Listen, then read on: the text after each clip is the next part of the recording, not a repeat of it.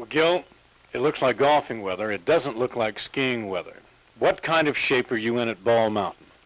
Well, we're about to lose most of the snow that we've had for a base.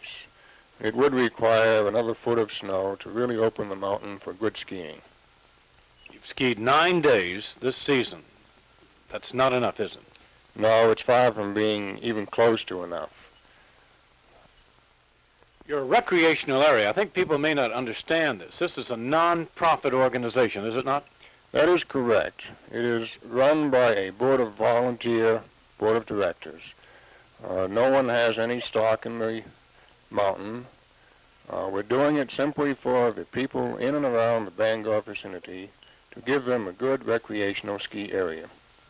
You've missed your big holidays. You have perhaps only 1 week of holidays left when the high schoolers are out.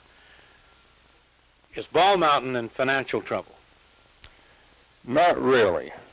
Things are a little tight at this point.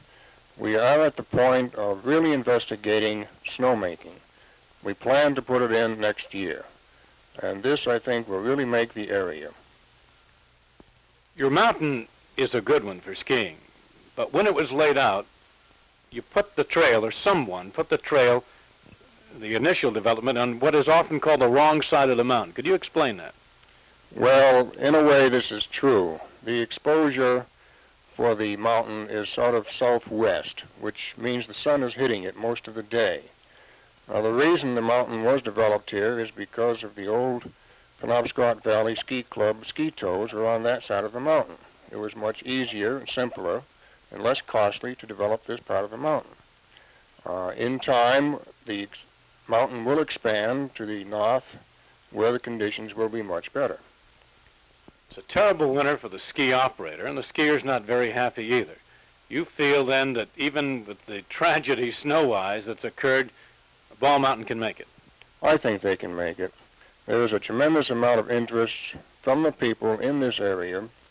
The board of directors are working very hard to really making this mountain go. It has a potential of a small squaw, I'd say. It has challenge equal to good trails almost anywhere. The people who have skied there really enjoy it. Not only does it have a good beginner area, but it has more of a challenge for those who like mogully hills, if you call them that, bumps, challenging trails. Now, what you need is snow to get some kind of operating money for the year, right? That is correct. We could use a lot of snow.